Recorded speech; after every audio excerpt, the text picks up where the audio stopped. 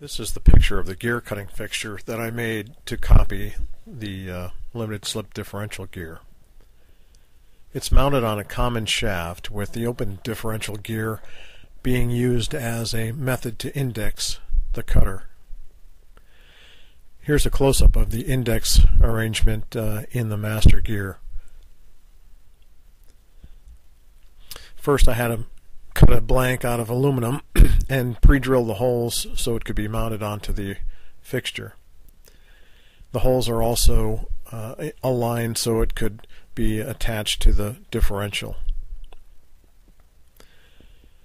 The blank also had to be machined so it had a recess like the original, so it would sit atop of the differential correctly. And that's with the recess machined correctly and now able to be placed into the fixture, ready for cutting. Okay, this is the moment we've all been waiting for, at least I have.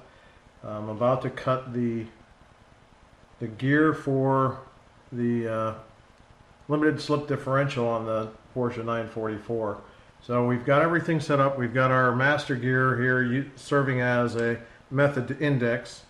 We've got our blank here behind, which is about to get cut. So let's try the first cut if we can.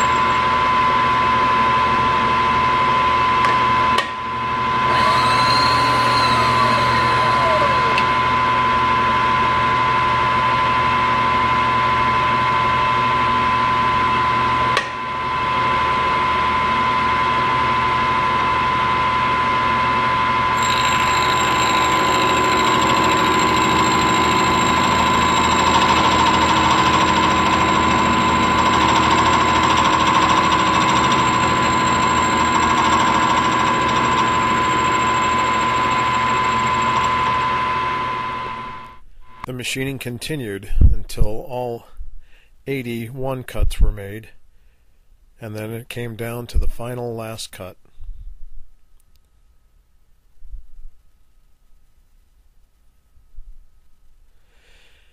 Once all those were done, comparison between the original and the manufactured gear.